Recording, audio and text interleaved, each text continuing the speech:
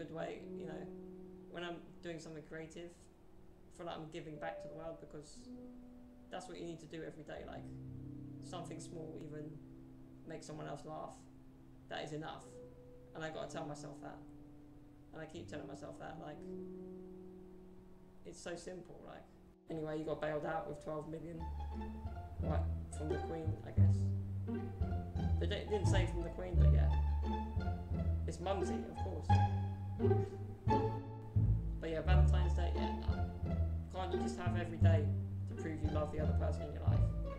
Like, why do you need a specific day? Like, chill.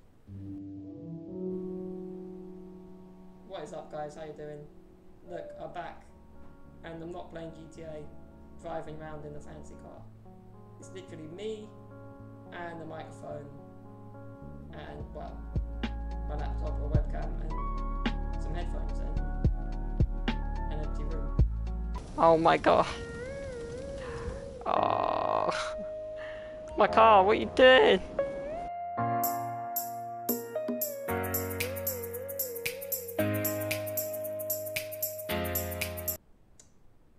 But yeah, I hope you had a good Valentine's Day. It's not my thing. Being single and all, we don't really care for it.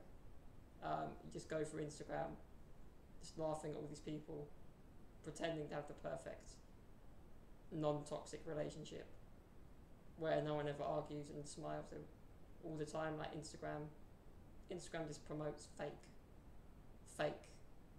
everything, basically. I'm all about authenticity, and yeah, Instagram doesn't really help with that, but sometimes it's just fun to see what other people are up to. But on Valentine's it's a bit toxic, because you're scrolling through vomiting at all the fakeness, like the fake relationships that are actually toxic, and just they're there showing off that they have someone else when not everyone is in need of someone else. Some people are happy as they are. But yeah, Valentine's Day, yeah, nah. Can't you just have every day to prove you love the other person in your life? Like, why do you need a specific day? Like, chill. Like, can't you just buy Red Heart flowers randomly, or take them out to dinner randomly? Like, I don't know. But anyway, I've been thinking, like, the whole, like, idea of marriage is messed up now. Not messed up, but, like, it's kind of a failed institution. Not always, not in every case, but I think, I don't know, like, back in the day, like maybe 200 years ago, 100 years ago, people didn't live as long, so they'd be married not as long, like 20 years, 30 years. Now people are married 60, 70 years. If they get married at like a youngish age, and that's a long time to spend with the same person. Respect to anyone who does it. Respect to my grandparents who've done that, who married ages. I think like, I don't know, definitely over 60 years, definitely. Around that. But yeah, that's mad. So like now, people living so long, it's getting even longer. So, it doesn't mean it's failed, but how can you live with someone that long? Maybe you can, maybe some people will, but I don't know. But Valentine's Day it's all about the money, isn't it? It's about restaurants selling food, like, you know, getting more people in, people selling chocolates and roses and whatever else, bottles of wine, you know, whatever else you buy on Valentine's. But you could sit there and say, oh, well, you're single, so of course you hate it. But like, it's not for everyone. Like, even if I was not single, I wouldn't need one day to prove how I love the other person. Like, you know what I mean? Like, I don't know. Some people feel they do, because the rest of the year they're shitty, so they just choose one day to be nice, like Christmas. But then Christmas, really, everyone pretending to be nice turns into everyone just arguing, and like all the shit they haven't said all year. Well, depends how much alcohol you consume. So yeah, guys, the podcast is back. Not that it went anywhere, but in its normal format for now. We'll see what the future brings with the podcast. Been working on a few other things that I can't really say anything about at the moment, but it's all creative based, so the things I'm good at, really. But it's been a bit of a up and down few weeks. Our cat of 17 years died last week, so that was really, really not nice. It's like losing a family member, like, but it's worse almost because it's an innocent animal. Like, I don't know, like, how to put it into words, really. If you've had a pet, you probably know the same feeling, or it's just sad. Like, seeing them from when they were young, growing up with them in some ways. Because we got her in 2006. We had two in 2006. They were sisters. One died in 2018. The sister of this one, which really affected the other cat, obviously, because it's like a sibling, so I think that maybe made her a bit sad, but a sad cat doesn't mean necessarily, well, it can make them ill if they're sad with some animals, yeah, so might have contributed as well, but that was a few years back. And 17 is a decent age for a cat, considering in the past we had cats that lived about 20, over 20 anyway. But yeah, that was tragic. Like, I don't know how I'm so like keeping it together talking about it. Like, it's not pleasant, but yeah, we had her a long time, and she's gonna be missed basically. We keep looking around like expecting to see a cat, like, but I don't. But yeah, that's been like, that's messed up everything. Like, nobody can like focus on anything because of that, which is fair enough. But yeah, I haven't really uploaded much, probably because of that, and I've been a bit busy with other things. Been back to football, which has been difficult because we haven't been playing at our best. Power chair football, that is. And yeah, I'm still trying to get back to normal, I guess. Making everything still feel like we're in lockdown to me, because I've still got to kind of be careful. There's an element of just, I've had enough and I don't care, I'm going back to normal regardless. Like going back on a bus and going on like adventures for the vlog. That's possible, but is it worth the risk? I mean, I think I'm just a bit hesitant in general, like, having been quite ill the last few months and being well now, I want to stay that way. Just don't want to go around catching COVID. It's the last thing I need. Considering that it's not been that bad for people with my condition that have had it, but you don't want to deliberately get a virus, or whatever it is. No. And so I heard, in other news, Prince Andrew got bailed out of his, I was going to say rape allegations, but it is true. Or abuse, or whatever the actual name for it is. Disgusting thing they did, or does. Anyway, he got bailed out with 12 million, from the Queen, I guess. They didn't say from the Queen, but yeah. It's Mumsy, of course. And he's not going to go to prison because he's the son of the Queen. Whatever you think of the royal family, it must have changed a bit in the last few months or year or two. All the stuff that's been going on, that they've been covering up or not covering up, or failed to do or not do, I don't know. But I don't want to talk about that too much, really.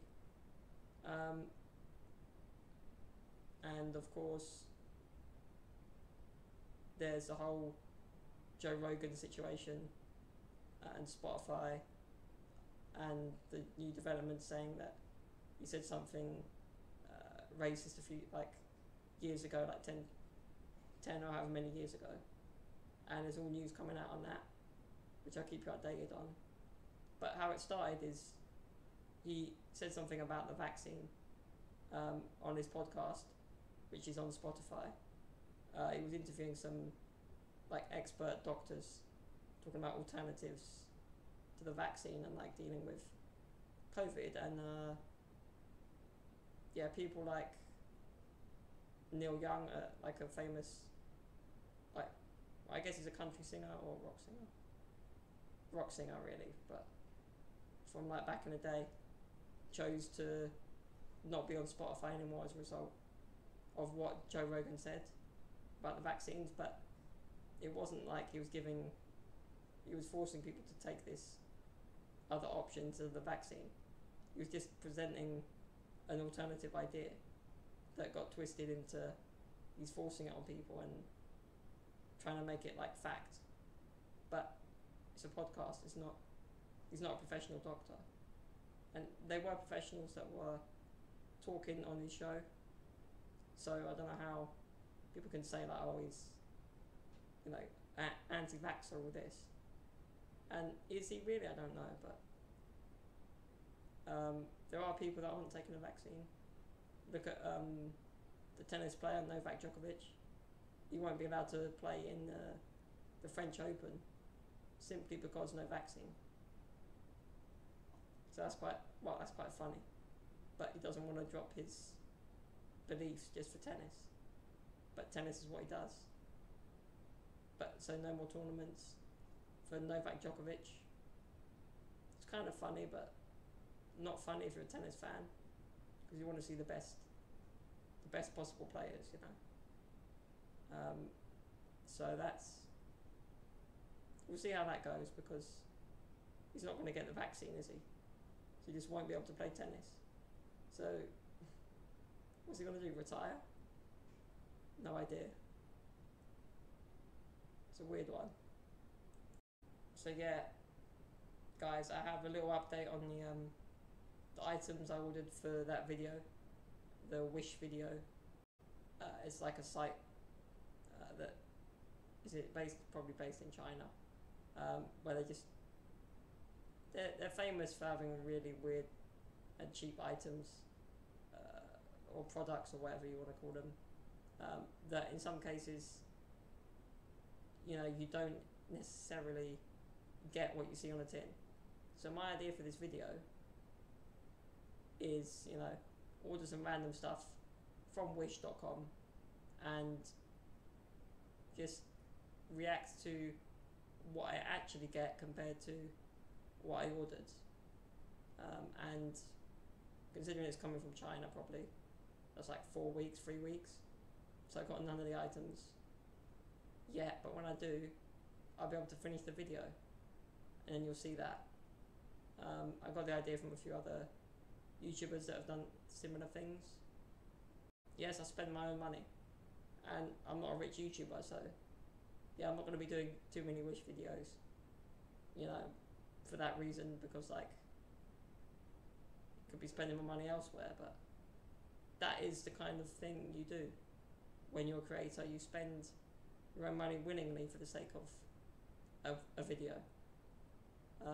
And yeah, I'm no Mr. Beast or KSI, but I'm enjoying what I'm doing, and it just makes me feel better in general, especially the way things are in the world now. It's just a bit miserable out there, innit?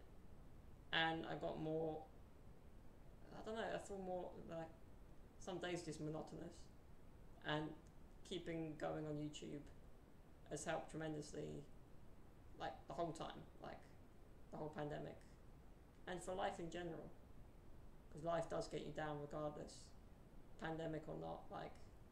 Everyone, and I've been feeling it more lately just because I'm not living a normal life, not being able to get out like I normally would and do the videos I want to. I mean, probably just like I said, because it's winter and I don't know,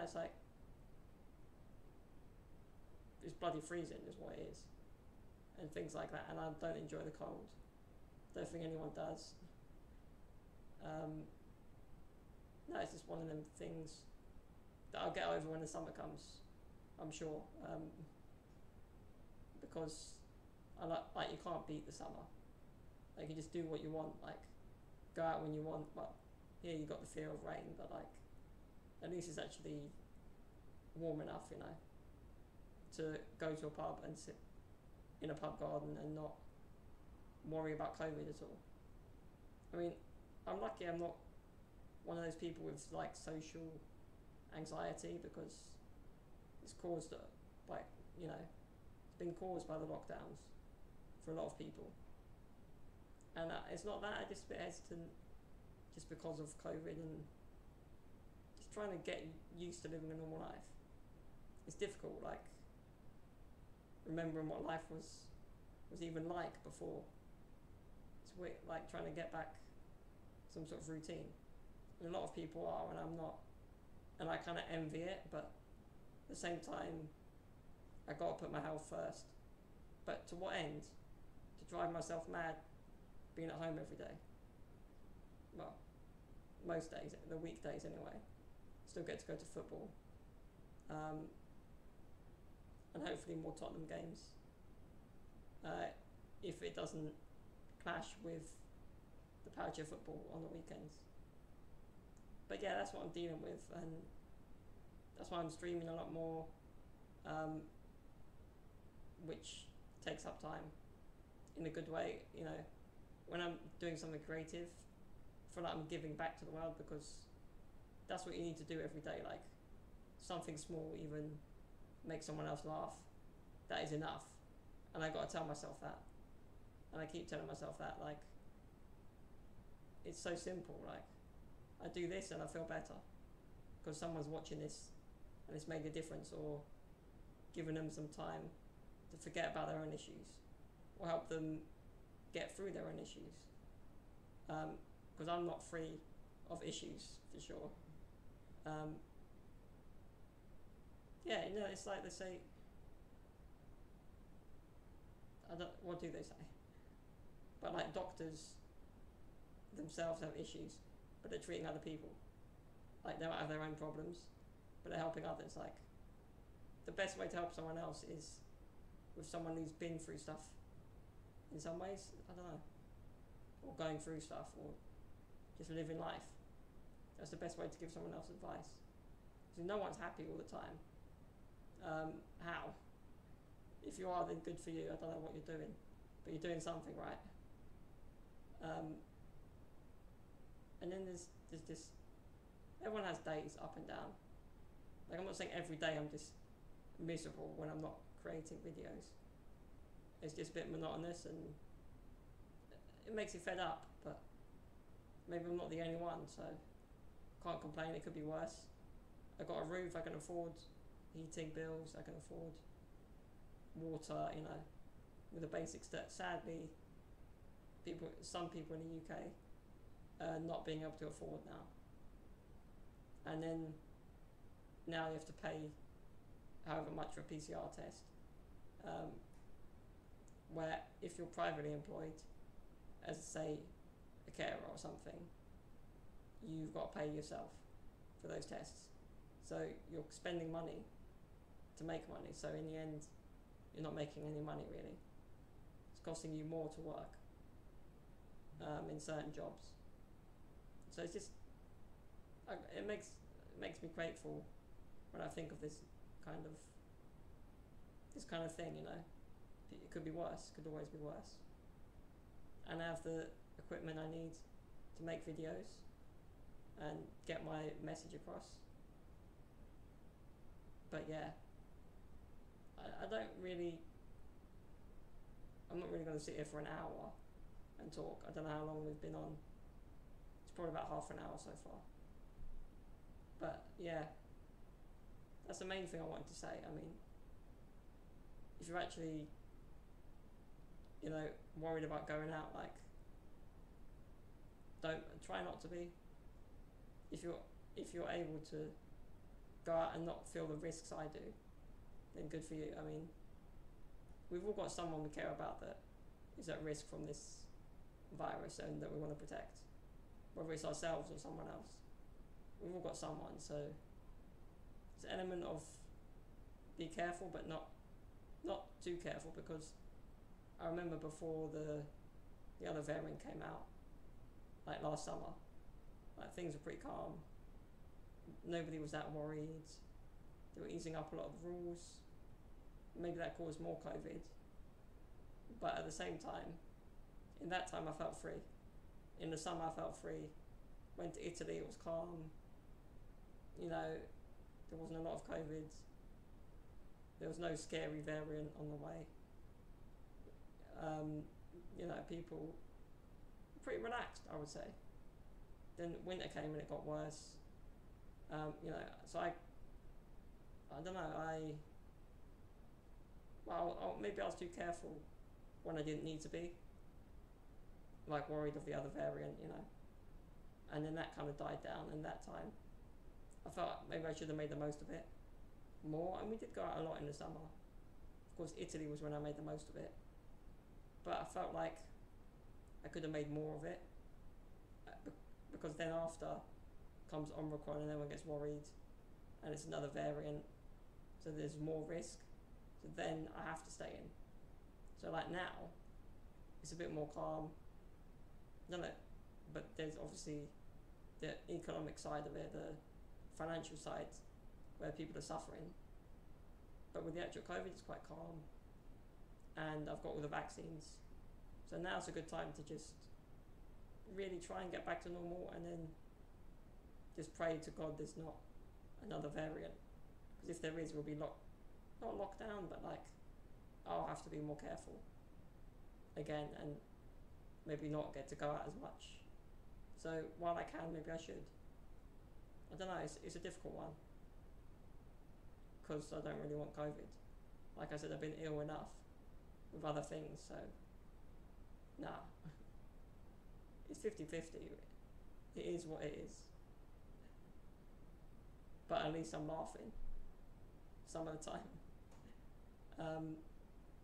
No guys, thank you, and good luck with what let me get my words out. Good luck with so many people driving past. Bloody hell, I can't even focus. Good luck with whatever it is you're doing, whatever it is you're going through, good or bad. Keep up. Keep it up. What? Stay up, stay humble. You know, keep killing life. Anyway, that's it from me. Take it easy, fam. Peace. It's a wonderful life.